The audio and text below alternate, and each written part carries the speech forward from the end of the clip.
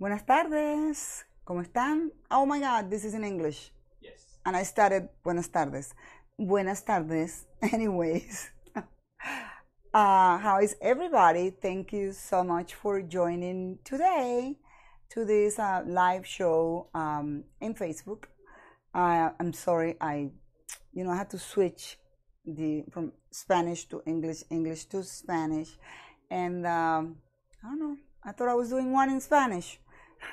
Tuesdays are in Spanish, Fridays are in English. So how is everybody? How is the weather treating you? It's sunny in here.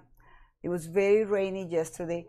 They are predicting rain over the weekend, but no. We need to pray to the girl, guy. Do we know if it's a girl or a guy? In heaven. So no rain for me for the weekend. So I hope you're having a fantastic day, and I want to thank everybody who has joined, who is planning to join, and I want to remind you to like and share with anybody you think can benefit from the information we provide here, and subscribe to my YouTube channel. There's a lot of videos that we've been doing to talk about my favorite subject, which is taxes. What else? Okay, today we're going to talk about a very interesting topic, which is how to build the perfect company. Yes, a perfect company. Is that something we can do? Maybe. But we're going to tell you how to approximate to that perfection so you can have a perfect company and you can be this perfect entrepreneur with all the secrets and all the knowledge that we can share with you, like we always do every week in the live shows, and also all this knowledge that we've been sharing in our YouTube videos. So thanks for sharing, and thanks for joining on this beautiful Friday. So if you want to build a perfect company, we have a sequence of questions. If you want to ask a question or a comment, you can do it at the bottom of the slide, right, Nestor? Yes. I never know where. Guimara already said hi. Hi, Guimara. She said hola. Hola. Hola. So if we have to build the perfect company, I mean, number one, we always want to know, why do you want to be an entrepreneur? Why do you want to have your own company? There's many reasons why somebody chooses the hard work of being an entrepreneur. And I would like to share all the knowledge about my ideas. I mean, it's not only my ideas. This is recognized in many business books and Harvard Business Schools and many other very authoritative publications that can tell you the same. Also, my experience in the past 26 years that I've been in business on my own. As a matter of fact, I wish I had me 26 years ago when I decided to go in business, that I had me telling me this, that I am going to tell you guys, because I didn't really think of that. And I have survived. The business have survived, but it's been hard. It's been difficult, and I feel that if I am going to set up any other business, I will do this. I will try to follow my own advice, because I have learned the way I have learned everything in life, by trial and error. I think we all learn by trial and error. I think that's part of our experience, it's part of our journey in life, but we can also learn by the trial and error of others. We don't have to go through that.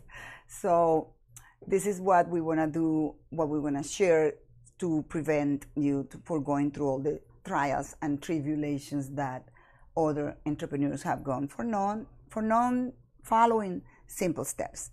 So when somebody decides to go in business on their own, most of the time people go through this, to this analysis, and they say, well, I am a fantastic chef.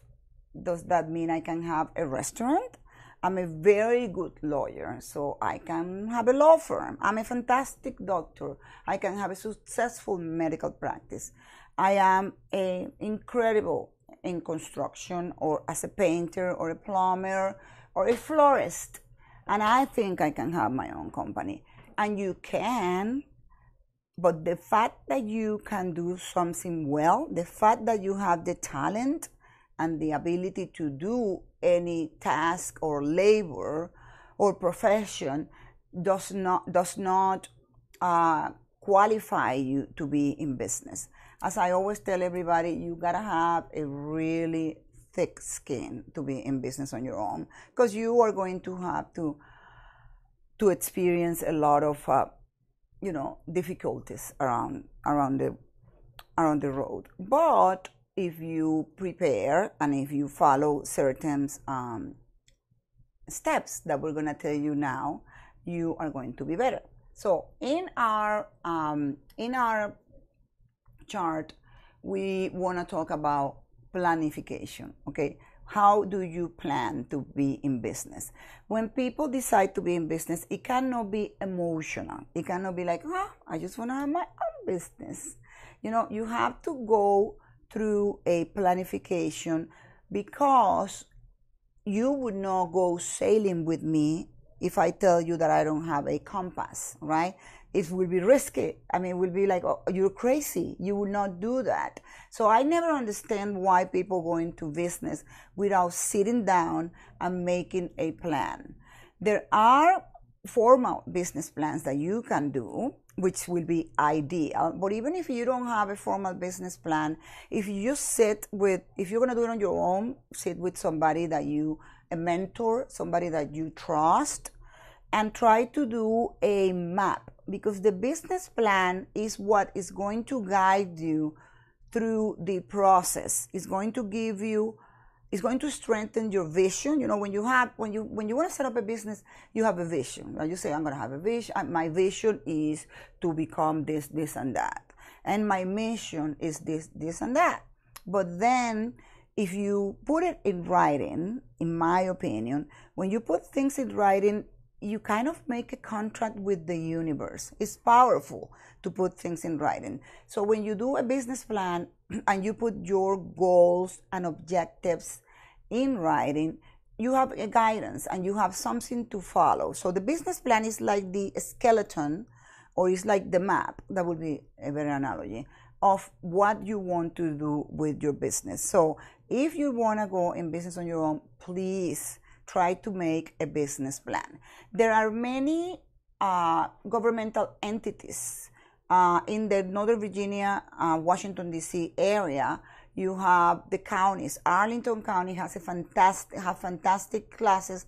They are free classes that will help you and they will guide you on how to do a business plan. They have a lot of coaching, a lot of courses that you can take that will guide you, and they will help you with your business planning. They will help you with setting up entities. They will help you with marketing. They will help you with everything that you require in a business plan, because in a business plan you need to have what do you want to do, how are you going to do it. You're going to have projections. You're going to have how you're going to execute the work. So when you do a business plan, you decide, this is what I am going to do. Let's say I'm going to sell flowers, for the sake of the example. I'm going to sell coconut macaroons. That was my first business, coconut macaroons. So when I was 11 years old. So if I didn't have a business plan then. So did not have a business plan. So when I'm going to sell coconut macaroons, I have to do my business plan and say, okay, I want to project that I am going to sell 100 coconut macaroons on my first week in business. And through those 100 coconut macaroons, I had to establish the cost, right? So how much it cost me to produce materials, labor, electricity, everything that is inherent to that production. And then once I have my final product, I'm going to sell it, and I'm going to sell it at $5. So 100 of those is going to give me this much money, and I have all these costs. So it's going to have projections for me. And those projections are important because they help you budget. And when you budget and you follow a budget, you have, again, an advantage versus somebody who is in business with no planning whatsoever and not knowing where the business is going. You see what I mean? So if you don't know where your business is going, you cannot improve, you cannot take measures. So planning is one, in my opinion, that's why we have it as number one, the most important aspect or the most important step that you have to follow so you can build that perfect company.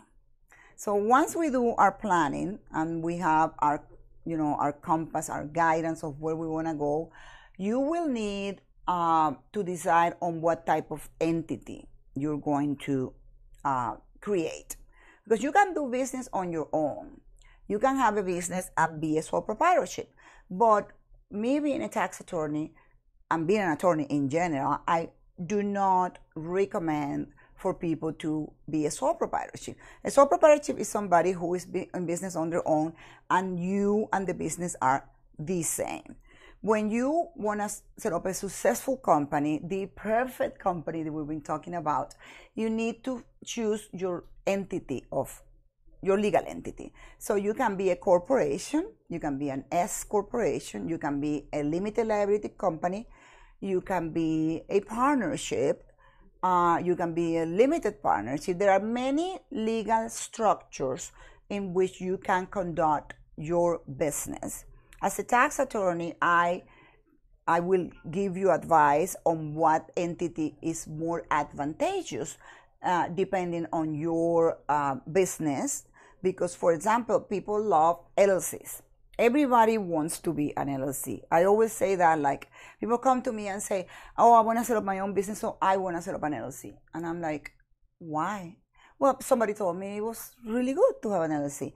And yes, LLCs are very advantageous.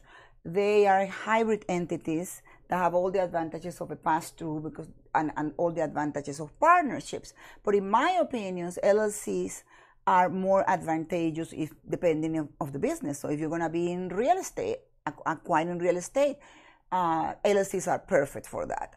But if you're going to be somebody doing business in, I don't know, any other trade, and it's going to be just you, because LLCs are regulated under partnership laws. So ideally, if you want to have an LLC, you need a partner. You have to have two or more people, because the concept of a partnership or the definition of a partnership is the association of two or more people. So a lot of people that want to go in business on their own want to have an LLC, but it's just them.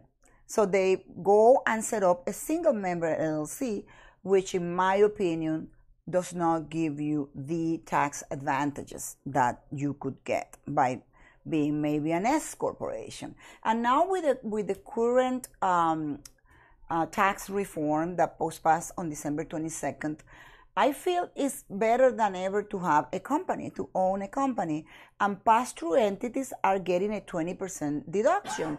So to the owners, because pass-through entities as S corporations and LLC, the taxation goes through, that's why they're called pass-through entities, to the shareholders, which is the owners of a corporation, or the members, which are the owners of an LLC, for the sake of this example. So with the new legislation, I feel it's a good timing to have a pass-through entity. Because C corporations, you pay taxes at the corporate level, but again, with the new tax reform, we have less taxes because the tax rate went down from 35% to 21%. So sometimes, depending on the business entity, it's better to be a C corporation, depending on the complexity, depending if your gross revenues, the number of shareholders. So you need that legal advising. You need to, consult with the experts. You can consult with me. I am an expert. Although I don't like saying I'm an expert because it sounds arrogant, because I always say that nobody can be an expert in taxes because it's so complex, so vast, that it will take a lot of years to become an expert. But I am very qualified, let's put it that way. Very close. I'm very close to be an expert. So if you need legal advising for the type of entity, preferably a tax attorney, because a normal corporate attorney can advise you, perhaps can advise you on the entity formation, but will not know, I mean, not always know, or maybe the counties, when they give you advising and help you with your business plan, they will not know exactly on the difference from the tax point of view of different tax entities and what will be the impact of one or the other. So that's important to consider. So once I know what my legal entity is, I need to then, I decide what I am going to do. And I decide, I have my business plan. Like I said before, you can go to the counties, Arlington, Prince William, Fairfax County, DC government, Maryland, Montgomery County. They have fantastic resources. Do your homework and take advantage of those because they are free and they are going to help you understand the major points of having your own business and having an enterprise and being a good entrepreneur. After we do that, we need to think on what is the next step. So we decided we're going to do an S corporation. So what is the next thing that we need to be able to start operating? We need capital. We need to know, we need the money. We need the money, the funds, to be able to fund this enterprise that we decide to do. There are several ways you can start your own business, because remember, that is going to be your working capital. So you can have savings. Maybe you've been working at this restaurant as a chef for many years and you decide, I want to have my own restaurant. So now I've been saving $100 every month for the past 20 years. Hopefully people save. And then that money will be your initial working capital. So it's important to decide where the money is going to come from so you can start your business. You can also get a loan. But to get a loan, you can get like what is called a small business loan from the SBA, Small Business Administration, or any bank. Most commercial banks, like the big banks like Wells Fargo, I don't want to say names, but any big bank or small bank will give you a loan, but they're going to ask you for a business plan. Again, we go back to the beginning. If you don't have savings to do your own funding for your business, you could get a loan, but the bank, the entity that's going to lend you the money, is going to ask you for a business plan, because otherwise you're not going to get money unless you have a business plan. The other alternative is to have investors. You could have venture capitalists, you can have private investors, and the requisite will be the same. They're also going to ask you for a business plan because they want to know what your projections are. They want to know, number one, that you're serious. So you're going to have an entity formed. You're going to have a business plan, because that's how the entity, either the investor or the bank, because most commercial banks can lend money through SBA, which is the Small Business Administration, and they have a lot of programs that are really, really good to fund new enterprises. And when you do your business plan, and when you're going to present your business plan for SBA, if you show in your business plan that you are either preserving or generating new employment, that's a big one that they take in consideration when they are going to give you money, because SBA wants to promote the small business. And then it's very important that in your projections, in your business plan, you state that your new enterprise is going to generate 3 new employments this year, and then the projections are going to be by year number 5, we're going to be generating 20 new positions, job employment, because that's important for the economy of the country, and that is the mission of SBA. So if you're going to get one of those loans, having that in your business plan will help. But again, you gotta have a business plan. I said it before, right? Yeah, I did. But I just want to emphasize the importance of having a business plan. So private investors, venture capitalists, they all want to know the business plan. If you're already in business, they want to know that you're profitable. But if you just start in a business, they want to know the feasibility of you being profitable, how feasible your business is, and that you make it in that business plan where you project everything. So, okay, so we have the business plan. Look, we're going perfect to this perfect company we are creating, right? We have our business plan. We selected the entity. We have an entity. We have this fabulous S corporation with this really catchy name. We have our logo, our webpage, our product, right? And then what? What is the next most important aspect to have that perfect company? Do you know, Nestor? You already have the money? Yes, I have my business plan, number 1. Then I have my entity of choice. Now I have my money. I have my capital, my working capital. Accounting? How do you know? You're reading it. Okay, now, why do I say accounting? Well, a lot of companies are set up in the United States every year. Actually, not even every year, every day. Thousands and thousands of companies are set up, incorporated. If you read the statistic of state corporation commissions in every jurisdiction, you're going to see that thousands of companies are set up in the United States on a daily basis. I think we have a comment. You have a comment? It says, Jorge Cordero says, psychology of the leader is the next step and a very good accountant. Psychology of the leader is the next step. Yeah, I agree with that. And a very good accountant. I agree with you, Jorge Cordero. You need psychology of the leader. Yeah, when you have a company, I mean, I am trying to do a lot of most of the objective aspects of building this perfect company. But you have to have any company, any entity, a country, any entity will need a leader. And the leader has to have this emotional intelligence. It's not only enough to have a high IQ anymore.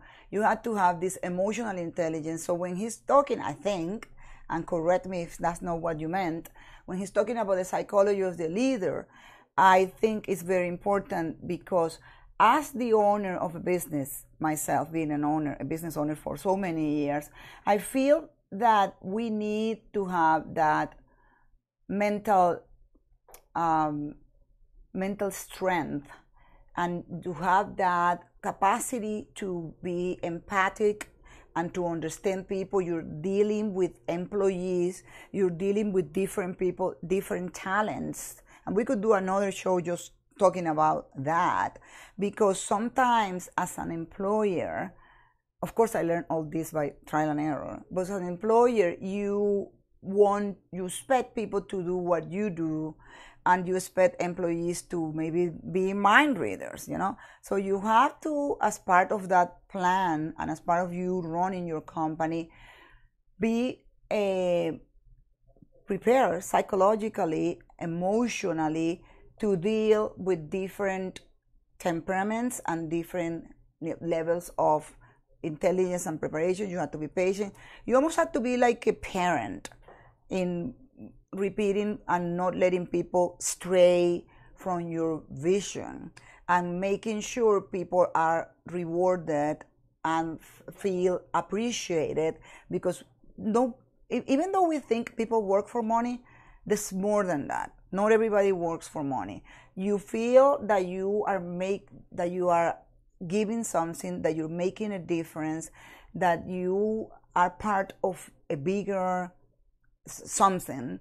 that is what makes people feel that they belong to a certain environment. So that is part of that. So going back, Jorge Cordero also says a very good accountant. Yes, accounting is the reason. The lack of good accounting is the main reason how people fail in business. When I was going back to my the beginning of what I was talking in this point, I wanted to say that thousands of companies are set up in the United States every day, and out of those thousands, I don't know the statistic from the top of my head, but let's say, for the sake of the example, there are 10,000 companies being set up every day.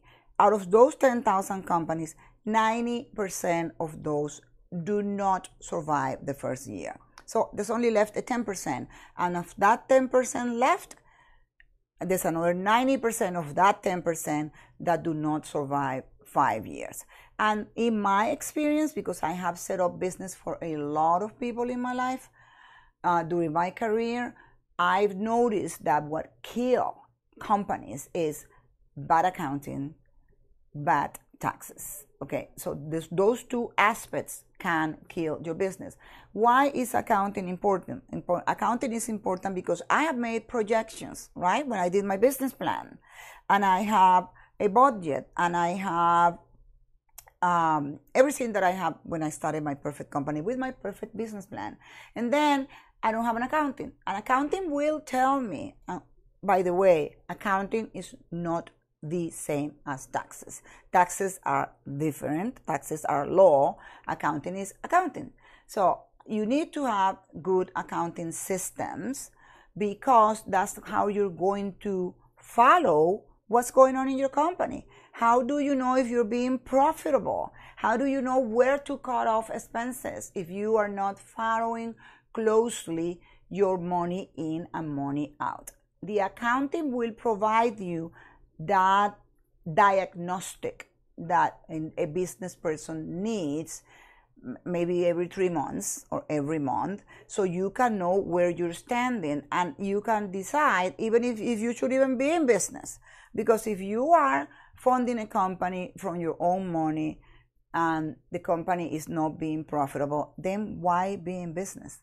So you can have losses, at the beginning, because not all businesses are profitable the first year.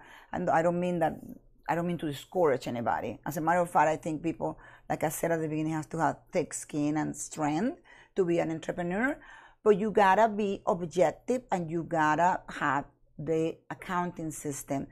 At the beginning, if you're not able to afford to pay an accountant, then find something. There's a lot of stuff online. There's Mint, there's QuickBooks for self-employed, there's Xero. There are a lot of different softwares that can do it in an Excel sheet. I don't care if you do it in a book and you just put what's coming in, what's getting out, and the concept of category. But you have to have an accounting system. You also have to make sure the accounting company that you're hiring to do to manage your business. I mean, this is your livelihood. Is somebody reputable? Is somebody honest? Is somebody that has been in business for a long time? Remember what I told you before, this is the era of the informatic. We have access to so much information that we shouldn't make mistakes choosing somebody. You should choose a person that maybe is being highly recommended to you, or somebody who has a good reputation, has been in business for a long time.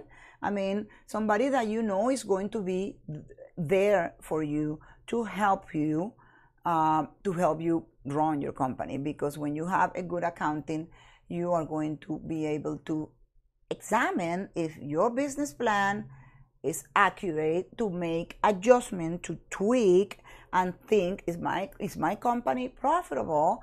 Where should I make adjustments? Should I cut in this? When big companies, hotels, start laying off people, why do you think they do that? Because they have projections and they have a budget, and they see, okay, this is a slow season.